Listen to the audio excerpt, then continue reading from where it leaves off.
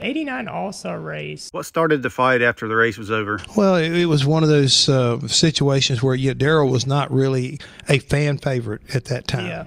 You know, Rusty was kind of like, I think, middle of the road. But we had made a pit stop and, you know, making a run to try to, you know, win the race and had been really dominant up to that point. But the car stepped out on Darrell just a little bit, and Rusty drove it in there and hit us in the left rear quarter panel. Not hard, I mean, you know, but he hit him hard enough that it dented the left rear quarter panel and spun us out. You know, Darrell did a good job, didn't, you know, tear the race car up. Subsequently, you know, the teams had issues with it, and one of my guys kicked Rusty's car when he was headed toward Victory Lane, and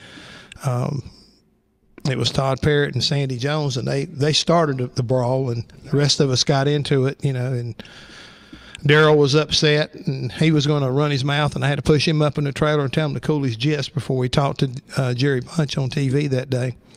And that's when he came out and told us, said, you know, well, I hope he chokes on that 200,000.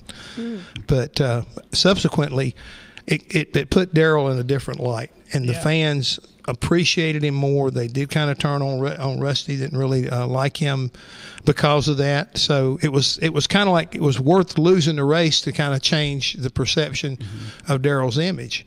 And oh, by the way, we brought that same car back the next week with we waxed it up, but we didn't knock the dent out of it because Rusty was saying I didn't hit him.